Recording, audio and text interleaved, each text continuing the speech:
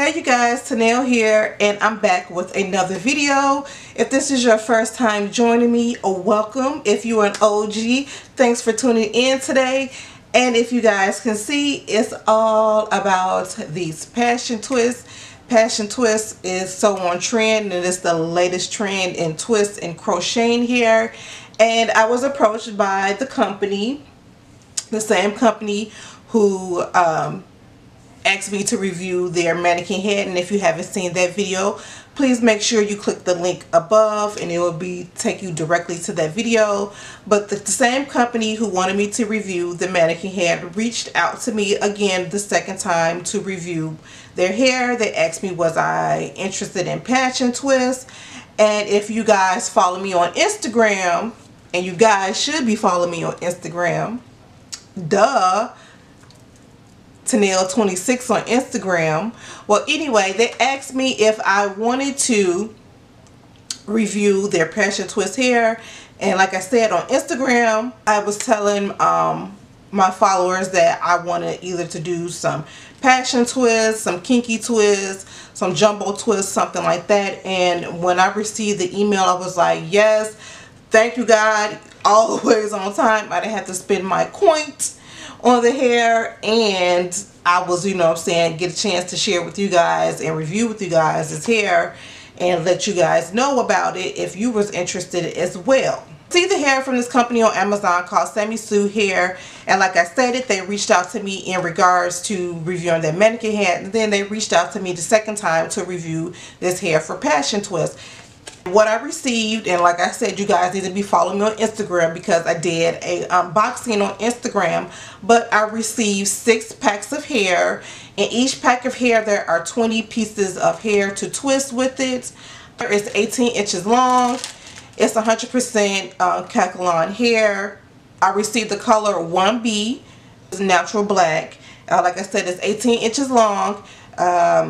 Normally for a normal size hair, 6 packs will work, and it was more than enough for me. They sent me over in the bundle pack some little gifts. I received some clips, some hair clips, a little mirror. It's like a button on one side, mirror on the other. I also received some little hair accessories to go along with it. Before we get into the tutorial, I'm going to share my thoughts really quick on this hair. Okay.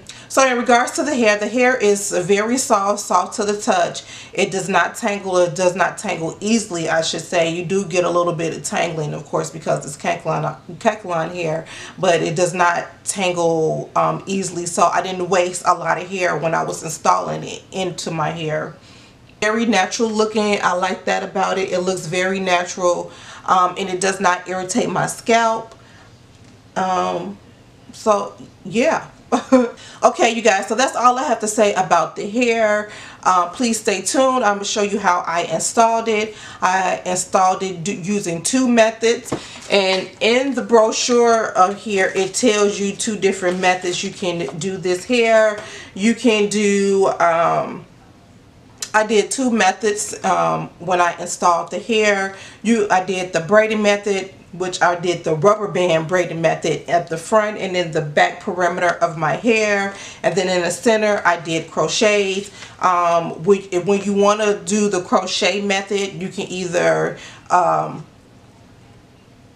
2-strand twist it beforehand and then install it, or you can install it and then twist it. You will see I did both methods in regards to the crochet method. Some was already pre-twisted because I initially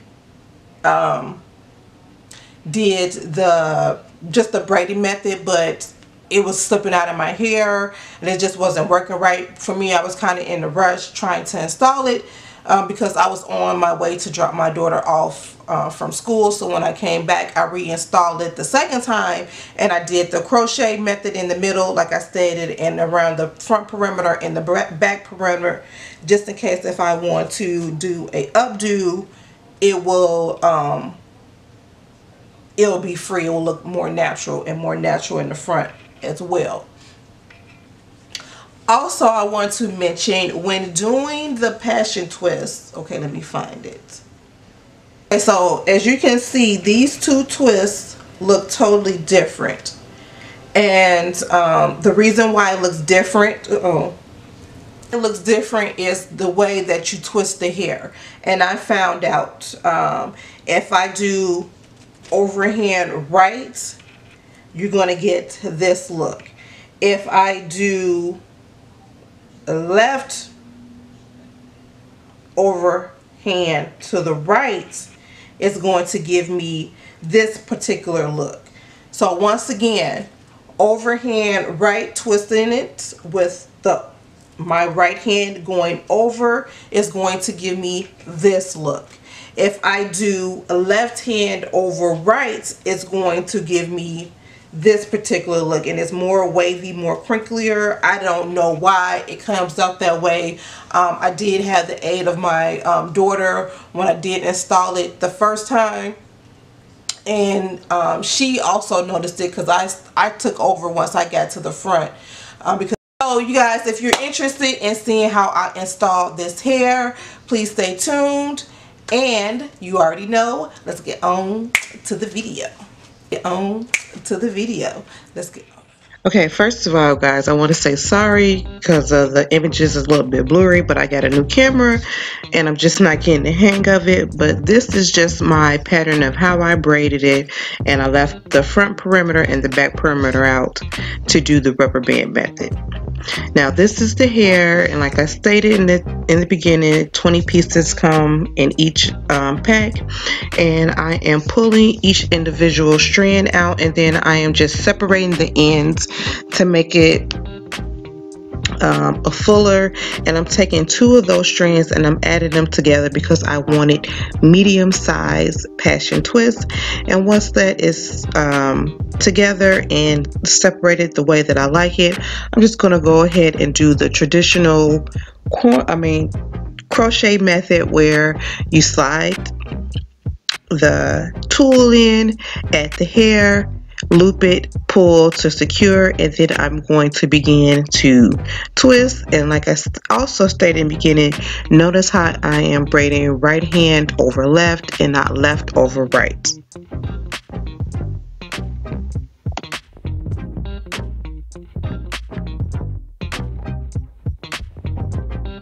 Now once you get to the end of the twist, we're going to simply twirl it around our finger, and we're going to take care of those ends later. And this is what the twist looks like up close, real nice and fluffy. Like I stated, if you do left hand over right, you kind of get a zigzag method. So we're just going to continue doing the same thing. And like I stated to you guys in the beginning, you can take a pole or some type and twist the hair on there first and then install it the traditional crochet method that you don't have to twist it while it's in your hair. Both ways, both methods work, so the choice is really up to you. Now for the front, as you notice, I have separated my hair and parted it and added the rubber bands, and we're going to do the rubber band method up front. Now we're also going to do the same crochet method by using the latch hook or the crochet hook, inserting the hair. We're going to begin to twist right hand over left. I'm going to keep on saying that, right hand over left.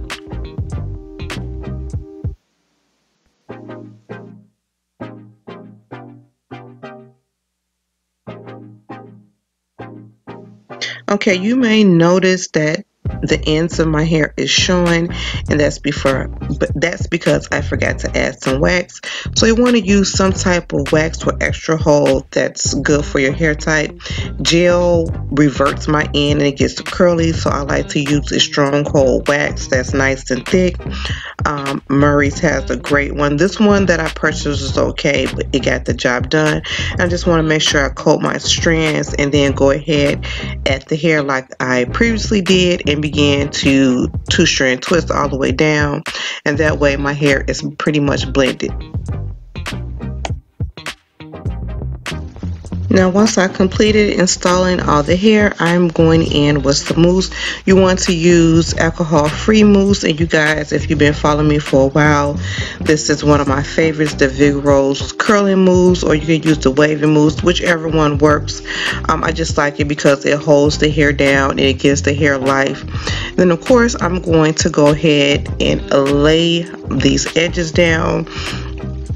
But you guys, the mousse, it really helps hold your natural hair inside with the synthetic hair, and it does not damage. And we're going to add a hair wrap to it just to make sure that it's laid, my edges are laid, and all those things. And while that is setting and drying, I'm just going through and clipping some of those raggedy ends, and also the length of the twist, any hair that may be frayed throughout it. Now once that is completed, we're going to remove this hair wrap, and you guys, this is the final look.